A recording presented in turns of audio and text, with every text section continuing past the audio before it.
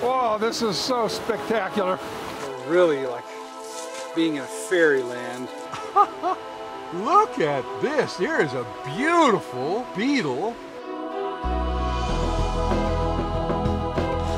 Whoa! Pebble-toed ecology. This one's called Oreophrynella nigra. This thing is 105 meters, over 300 feet tall. Wow. Now how do I get up this thing?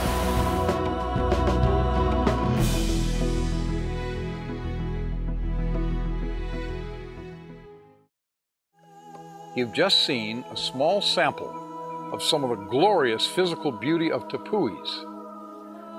We also showed a few of the animals and plants that make up what is one of the world's great biodiversity hotspots. But amazingly, this region is poorly known and very poorly explored.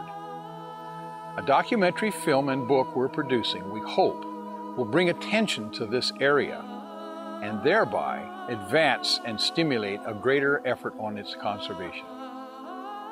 We've brought you a sample from about 100 tepuis, but there are more. Quao, Duida, Marahuaca, Huachamacare, Avispa, and Aracamuni are even more remote and less well known. Their full exploration will add many unknown species to the biological richness of the world.